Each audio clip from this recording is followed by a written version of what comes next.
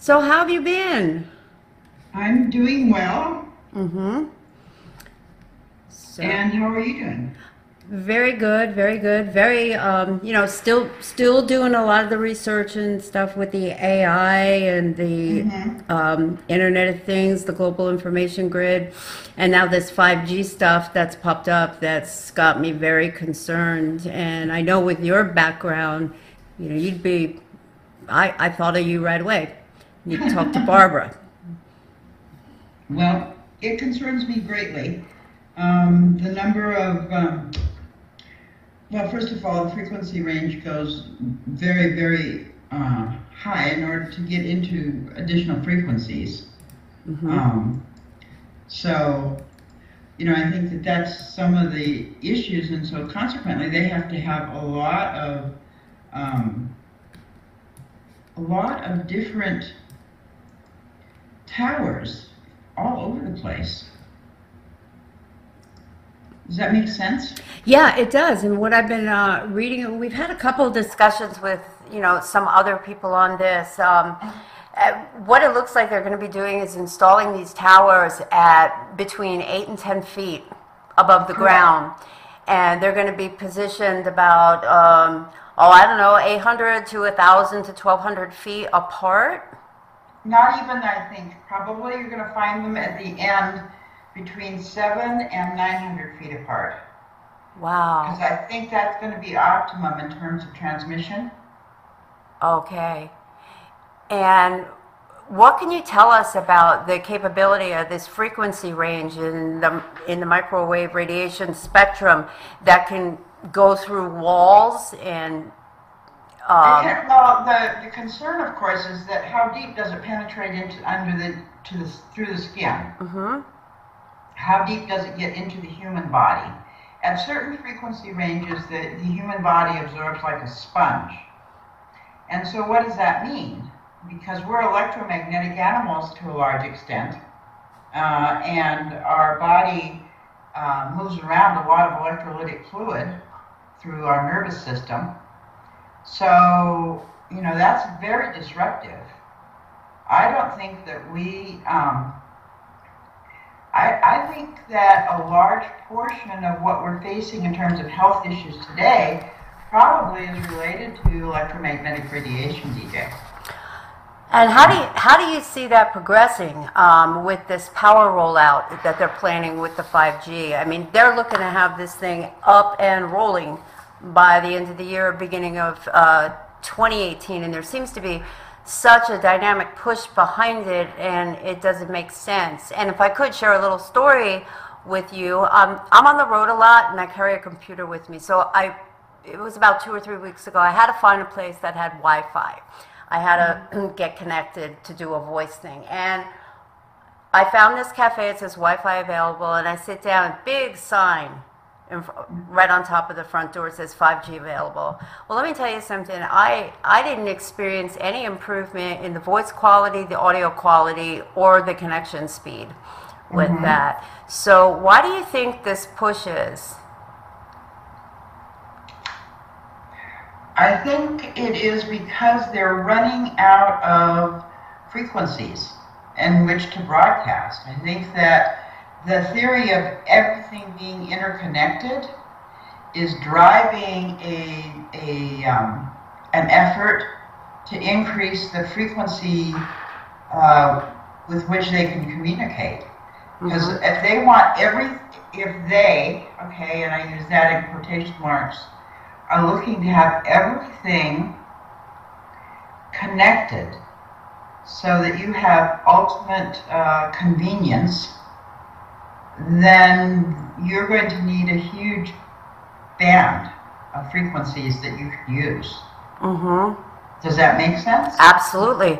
In other words, if you want to have everything connected, if you want your medical records connected to your financial records, connected to you, connected to all of that, requires huge a diversity of frequency, a large bandwidth, and the capability of handling all that data on multiple channels. So that's why that's what's driving it.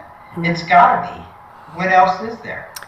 Yeah, I mean, they're just amassing so much data on everything, about everyone, about all human-based activity, and I believe you're absolutely right, is that they need to move to a new level where they can now exchange massive amounts of data very quickly.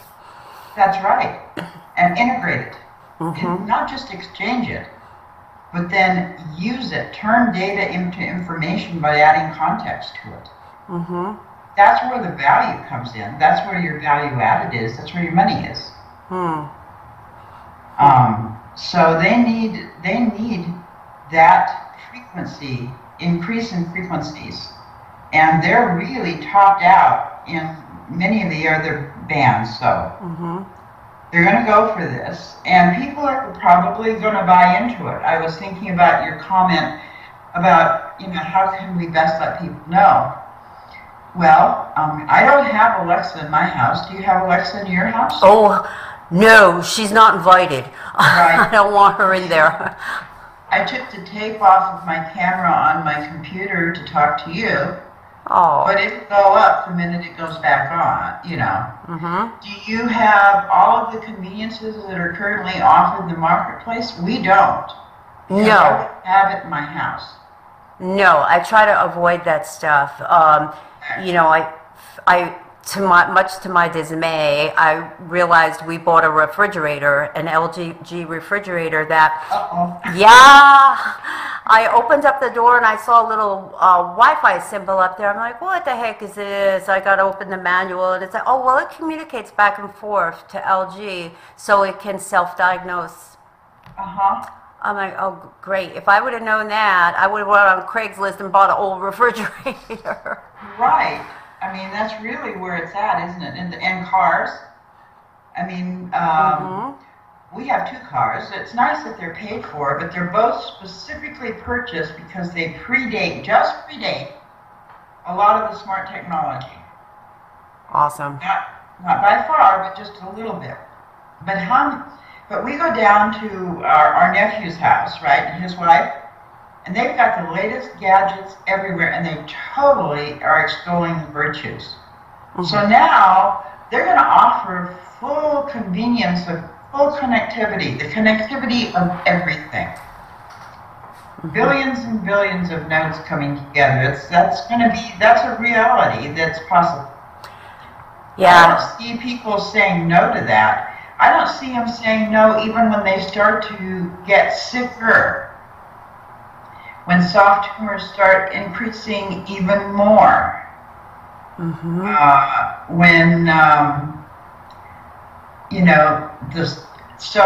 I don't see that they're going to really stop. The human beings are going to go for, except for perverse people like me, are going to go for the convenience. Yep. What do you make of if you look at the government I think it was the White House put out a paper about the new 5G infrastructure and how it was going to make everybody's lives more interconnected, and it was going to be able to bring data to people at much faster speeds, and you'd be able to get go out on the net and get answers to, let's call them questions, at a much quicker rate. What do you say to people?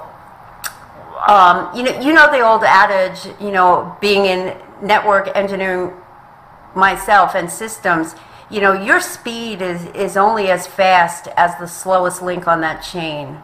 So, they can bombard you with all this 5G, and if you've got to connect, let me back up. I guess they're trying to move us all off of any type of hardwire connection into this wireless thing. But, if you've got an Ethernet cable and your house is wired for Ethernet, I mean, that's as fast as the speed as you're going to get. That's correct. Okay. The bottom line is that they're going to offer, because they know that too, that the speed is only related to the slowest link in the chain. So you're going to start to try and read minds and try and reconnect those things so that they happen faster for people. and they're served up, kind of like the difference between mac and cheese that you take out of the freezer and stick in the oven or microwave, and mac and cheese that you put together from a box, or mac and cheese that you make from scratch. They're going to try and make the connections so that you get the mac and cheese out into the microwave, and you don't have to think about the rest of that stuff. See, that's the seductive part of this. It's deadly. And with human nature being the way it is, I don't see it changing, DJ. Yeah, I think we live in I mean, people walk willingly into the abyss. Yeah. They walk, you know, and I don't see, there will be a percentage of obstinate people who hold out. But the vast majority of people, I think, will get such a kick out of what's happening that they're not even going to think about the implications. I think 5G is very dangerous. I don't want it. I don't want the connectivity of everything. I don't even want the basic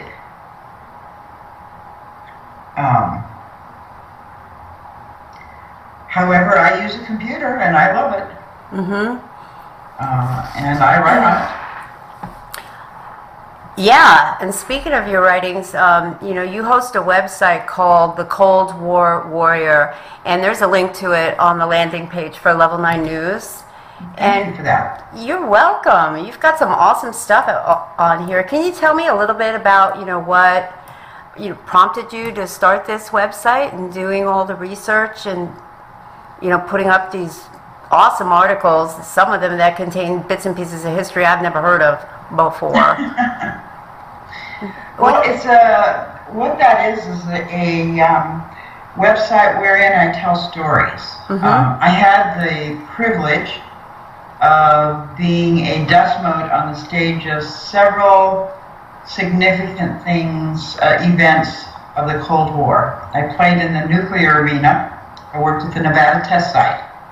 And then I worked in the Pacific doing cleanup out there. During the time I was in the Pacific, we took all of the chemical munitions out of Europe, not we, but the team that was there, and demilled them in a plant on Johnston Atoll. So TBVX and mustard were taken out of Europe from World War I and World War II and transported, and that was quite an ordeal. So as a result of that, the fact that the Cold War has spanned 70 years, and before that, World War II, we have been in this country at war for generations. Most people have no memory of not being at war of some kind or other. And this from a nation whose idea of war was to keep the seas open for trade. It was never intended we should have standing military, except for the Navy, which kept the seas open.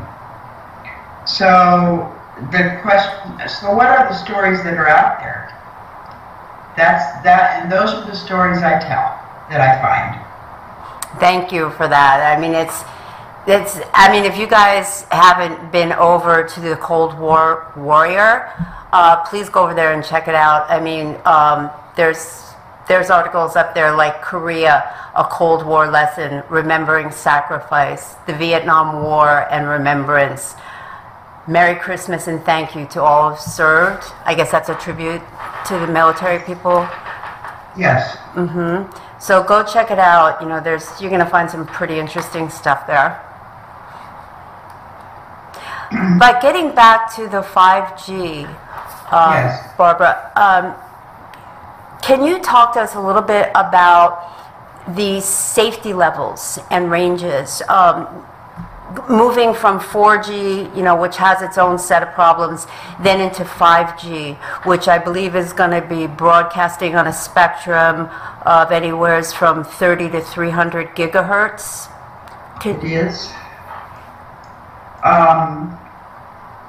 Okay, the data bandwidth that you'll get, or you currently get on 4G is 1 Gbps, and with 5G you'll get more of that. So the technology, let me get my thought together here so I can say this. Okay.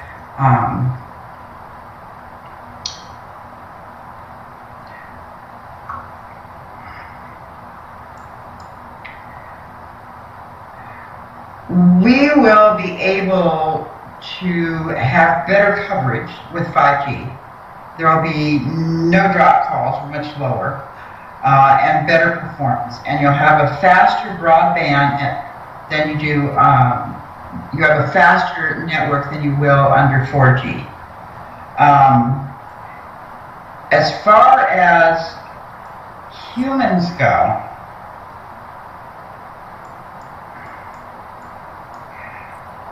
I would like to point out that that the way that the body absorbs electromagnetic radiation through the skin and to depth is what doctors look at when they're looking at X-rays or magnetic resonance. Like an MRI? An MRI or a CT scan. Okay, so doctors look at this and they're very careful to measure, because your soft tissues don't respond well to a large barrage of interference from electromagnetic radiation. I'm looking for analogies that make sense here. So when you have indiscriminate electromagnetic radiation that is coming at you through 360 degrees everywhere you go, every few hundred feet, you are walking where you would just come unglued if you had to have 10 X-rays in a row. But you're doing it willingly when you walk through this type of tower, which is set so that it will hit your core of your body. Wow. At 8 to 10 feet, it's going to go through the core of your body. That's probably not as eloquent as it needs to be. But So, I cannot stress enough the danger to self that you're inflicting and allowing to be inflicted on others by encouraging the connectivity of everything through this mechanism. so this then damages the body, if I'm understanding this correctly, at a cellular level, and most probably at that level is also disrupting the integrity of the DNA.